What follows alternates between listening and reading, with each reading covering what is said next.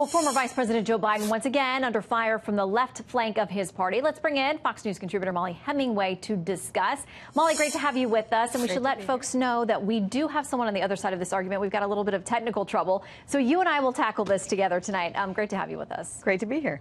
Okay, so this is, an interesting conversation because Biden's campaign says he misunderstood the question from the woman there asking about the Hyde Amendment, that he does support it, but that if there are other circumstances where Roe v. Wade is more threatened, that he could be, the Hyde Amendment could be in play for him. The far left of his party, nearly everybody else running is all about getting rid of Hyde. How does he navigate this? Right. There are two issues here. One is securing the Democratic nomination, and then the other is running in a general election where the Hyde Amendment is actually quite popular. The Hyde Amendment says that it's one thing for abortion to be legal, for it to be legal to end a human life after it has begun, but it's entirely another thing to force people to pay for that against their conscience. And so you're seeing these debates now about whether people should be forced to pay for things against their will, against their conscience, to fund violence in the womb, or whether medical practitioners should be forced to violate their conscience by participating in abortions. And this is where the debate is in the Democratic Party,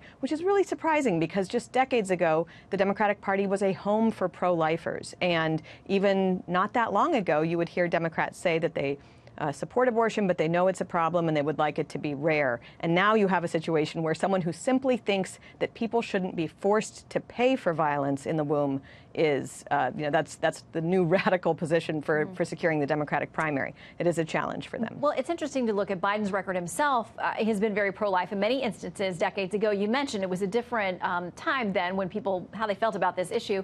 But apparently, the reporting is that he actually opposed exceptions to the Hyde Amendment for rape and incest, which would be very different than anybody else who's running right now. I want to put up a poll. This was done by Politico in conjunction with Harvard.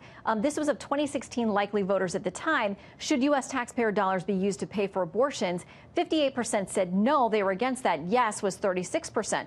So The Atlantic writes this about whether he's making a political calculation on the issue of abortion. It says, in part by emphasizing his fight for, quote, the soul of the nation, as he's put it, over and above divisive social issues, Biden's making a bet that he can appeal to the widest range of voters in a 2020 general election. So listen, he's way ahead of the rest of the pack in the 2020 Democratic primary. Is he looking ahead to the rest of the country? Well, certainly that's the strategy. I also think, it's worth noting that Joe Biden used to identify as someone who was pro-life. And again, while many people in the media and many people who kind of control the conversation tend to support radical abortion laws, and they think that abortion should have no regulations through all 9 months of pregnancy, or you've even seen states say that if a child survives abortion, that no medical care should be provided. That is not where the average American is. And that's even globally. The United States has much more radical laws than many other civilized countries. We're more in the North Korea and China camp on our abortion laws than a lot of American people would like. So it's a very smart play if he's able to get through the Democratic primary. But it's a very difficult thing because there is this litmus test, and people are already concerned that he is not far left enough. All right, really quickly, I want to get your comment on this. NARAL Pro-Choice America, Elise Hogue, who's the president of that group, says, quote, we would never support someone who supported Hyde,